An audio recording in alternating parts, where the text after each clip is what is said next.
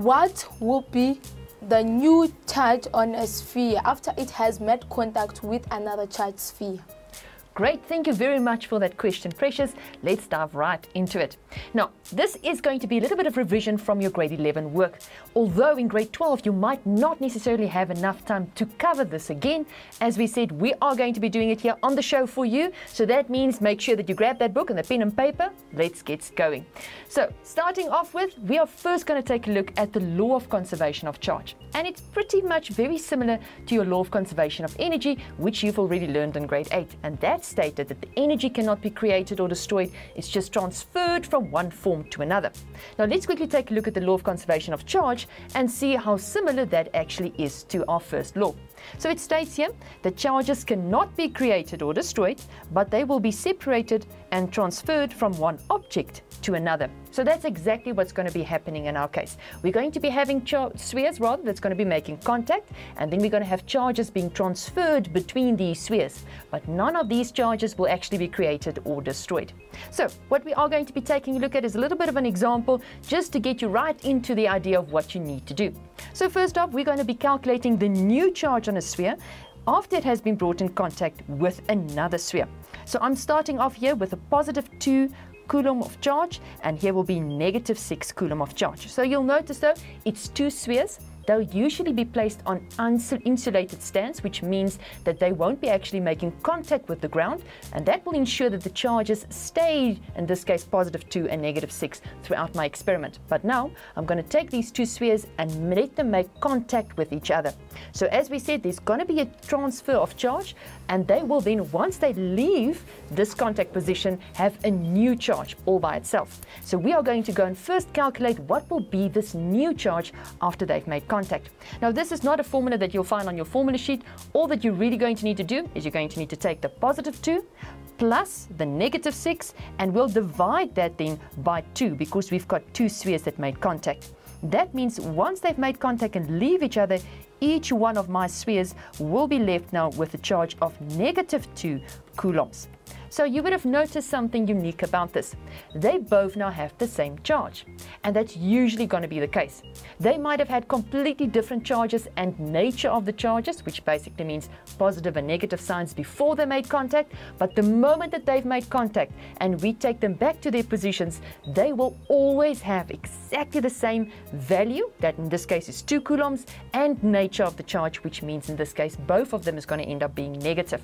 So if we go back again to the original part though, we've noticed though that they were in this case a positive and a negative charge, and that meant that they would have attracted each other, because we know that all positives and negatives attract. But now that they've made contact, they will always have the same charge afterwards. That either means both negative or both positive, which means afterwards they will always end up repelling each other. Good, so let's quickly go and take a look further on what we can go and calculate from this. We can also go and determine what will be the net charge that was then transferred between these two spheres. So now remember, we had a positive 2 Coulomb that ended up being negative 2, and we had a negative 6 that ended up being a negative 4. So there was an amount of charge then transferred from the one sphere to the other. We're going to try to figure out now what was that charge. And once again, the formula that we're going to be using is not given on your formula sheet, so you're going to need to know this thing off by heart. So up until now, you've noticed every time that we did go and add up our charges, we made use of the positives and the negative signs in the front. Later on, when we take a look at Coulomb's law, then we don't do that anymore. But for now, usually those types of formulas that you do need to know off by heart, you need to include the positives and the negative signs for. So let's take a look at our formula, which we need to know. That means my net charge, or otherwise my change in charge, I'm going to be using the final charge minus the initial charge. And I'm first going to just take a look at my positive 2 Coulomb sphere. We know that it was finally a negative 2 Coulomb charge minus its initial charge of positive 2 Coulomb, and that gives me then a net charge, or a change in charge, of negative 4 coulombs. So that means in this case it gained 4 coulombs of charge. Now we need to take a look at what was then lost by my other sphere. So I'm going to do this whole calculation, but just repeating it now with the negative 6 instead of the positive 2. If we do that, we'll notice we're going to end up with exactly the same value. The only difference is we're going to end up with a positive instead of with a negative value. That just means in the one case, my Negative 6 actually has transferred its charge, when in this case was 4, to the positive, or the positive 2 that ended up then being negative 2. So once again, you notice nothing has been created or destroyed. We're using exactly the same values from the one to the other one. Great. Now from here onwards, we can even take it a step further. We can go and say, great, we now know the amount of charges that has been transferred, but let's go and see exactly the amount of electrons that made up that charge. Now electrons has got a specific charge, and this value is always given to you on the table of constants at the back of your test and exams. Now that value is the same for either an electron or a proton. Remember that protons are the positive particles found inside of the nucleus, and the electrons are usually those particles orbiting it. Now, as we said, the electrons, they are negative, and they will have 1.6 times 10 to the power of negative 19 as their charge, whereas the proton, which is positive, will then be positive 1.6 times 10 to the power of negative 19 as their charge. Okay, so once again, we're going to need to take a look at a formula, which we're going to need to memorize, and this is basically stating the number of electrons is equal to our net charge, which we've just calculated, divided by the charge of a specific electron. So in this scenario, we've had negative 4 as my change in charge, as we went from my positive 2 coulombs to being negative 2 coulombs, and then we said the change on charge of specifically my electron, which is negative 1.6 times 10 to the power of negative 19. Now you'll notice though that I'm using in this case a small letter q instead of a capital letter Q. It's just got to do with basically the size values. If it is a bigger size value, then we end up using a capital letter Q's. If it's a smaller size value like negative 19, which is very, very small, then we end up using, in this case, a small letter Q to indicate it. Okay, let's continue with our calculation. So we would have noted from here onwards that we're going to end up with 2,5 times 10 to the power of 19 electrons being transferred. So those 2,5 times 10 to the power of 19 electrons went directly from my negative 6 towards my positive 2 Coulomb charge. Great stuff. Now I'm going to go one step further. I'm going to show you if we end up with charges that's got, in this case, a different type of unit. And that means we are going to need to know all the different types of conversions of our units. Unfortunately, this is not given to you in tests and exams. You're going to need to know this as well off by heart. So let's quickly take a look at the different types of units that you can get. We can be given millicoulombs, and in order to convert that for me to coulombs, I'm going to need to say times 10 to the power of negative 3. This just basically means for you that you've divided it by 1,000. Then you can also have microcoulombs, that's times 10 to the power of negative 6, nanocoulombs times 10 to the power of negative 9, and pico, which is 1 times 10 to the power of negative 12. Great, so let's jump right into this little example where I'm having in some conversions that you need to do. So it says here that two metal spheres, X and Y, carrying charges of positive 4 microcoulombs and negative 8 microcoulombs are allowed to make contact and then separated again. Calculate the number of the electrons that was transferred between these two spheres. So first off, we're going to need to go and take a look at what was the charge after they've made contact. From there on, which we're going to determine the amount of charge that has been transferred between them, and then we can go and determine the number of electrons that was actually made up that specific amount of charge. Great, so let's start off with our first part, and that's determining what's my new charge after they've made contact. So all that we're going to end up doing is we're going to add them up.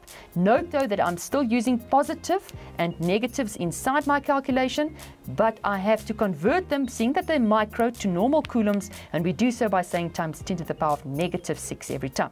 And then once again we divide by 2 because there were two of them that made contact. From here onwards we will find that each of these two spheres are going to end up being negative 2 times 10 to the power of negative 6 Coulomb.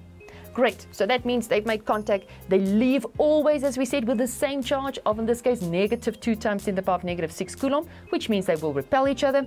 And now our next step is to go and find what was the change in charge. So I'm going to be making use, in this case, of my positive 4, which was my original value, and then we'll see, seeing that it became negative 2, what was my change in charge? So from here onwards, taking a look at my formula, final charge, negative 2 times 10 to the power of negative 6, minus positive 4 times 10 to the power of negative 6. And that ends up giving me here a change in charge of negative 6 times 10 to the power of negative 6 coulombs. So that is, in this case, my change in charge. As we said, it will be exactly the same if I'm going to do it for my charge of negative 8 as it went then to our negative 2 value. Great. Now we're going to determine, in this case, what is the number of electrons that makes up this change in charge. So if we're going to go this one step further, we'll notice we end up saying -6 times 10 to the power of -6 divided by the charge of an electron, and then we're going to end up with 3,75 times 10 to the power of 13 electrons that ends up being transferred. Now sometimes if the calculation actually asks you to take a look at the change in charge of the -8 now to the -2, you'll notice that in this case you'll end up now with a positive value over there, which means a negative electron value at the bottom. Now do not worry about that, because we can't have negative number of something. All that you're going to do is you're just going to state that value as a positive value at the end. How do I apply Coulomb's law to calculate the force? Great, thanks for that question. And it's a very important question as well. You're going to do a lot of these calculations a bit later on. So first off, in order for us to be able to determine what we're going to be using, we need to say, what does Coulomb's law actually state? Now, let's take a look at that. It says in this case that the force exerted between two charges will be directly proportional to the product of the charges and inversely proportional to the square of the distance between them. Okay, now this is quite a mouthful. So what I'm going to do is I'm going to be writing it down for you in symbol form, and then we'll see a bit better what are we actually taking a look at. So we're going to talk about the force between the two charges that is directly proportional to the product between the two charges. Now remember that product basically means multiply, and inversely that means for us divide by the square of the distance between them. Now what we can do with a relationship like that is we can always take away this directly proportional sign and then replace it with an equal sign and a constant. So let's take a look at what is the equal and the constant sign we will be replacing it with. So we're going to end up having force being equal to K, which is going to be my constant, multiplied by Q1, Q2, and divided by R squared.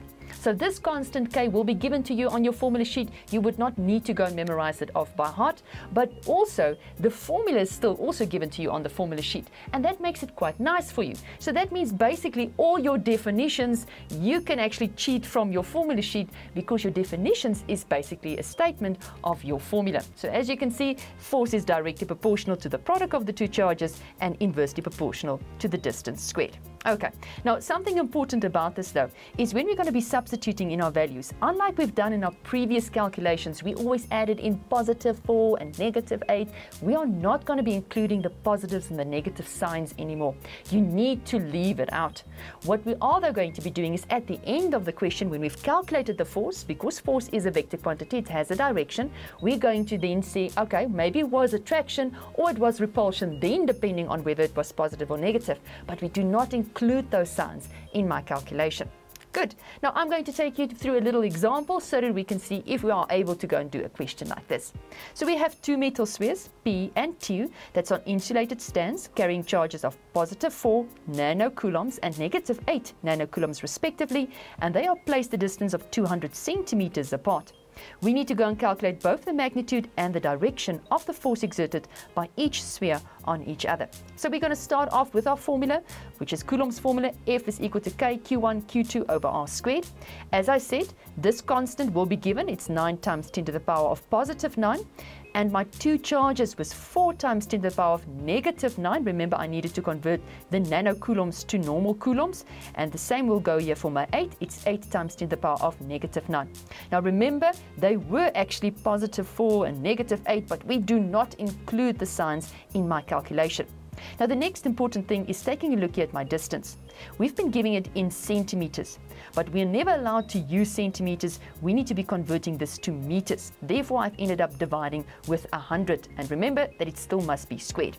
So from there onwards, we found out that it's 7,2 times 10 to the power of -8 newtons. And we know that it will be attraction because they were originally a +4 and a -8 Coulomb charge that were, in this case, brought into contact with each other.